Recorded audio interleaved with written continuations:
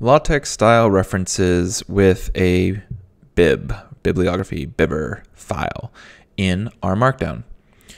So this is one thing I found out recently, and this is just one of the two major reasons that I'd rather use R Markdown than LaTeX for any sort of really serious writing. Number one is that the references and bibliography in the file format that LaTeX uses with Bibber can be done the exact same way with R Markdown, and it works great. The second main thing was the bibliography, and there's the fact that you can actually write LaTeX in R Markdown as needed along with other languages, so you can get the features that you want from LaTeX without all the stuff. I want a table of contents, a page break, and my bib file, and that's all I want from LaTeX. I can do that. In fact, I did that. Here it is.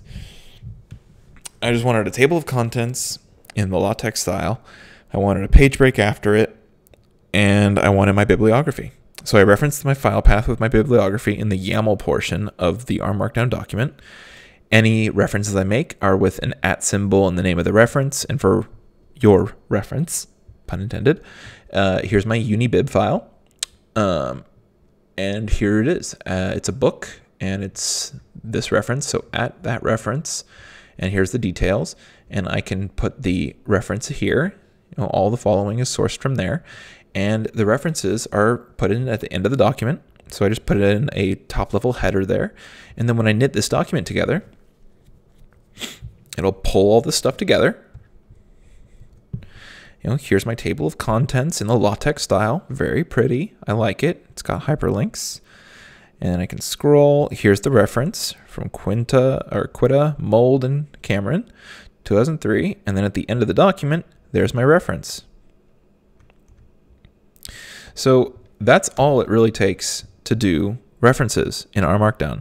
You have a bib file, you reference its location, and using the bib file syntax, you're all set. That's all you really need.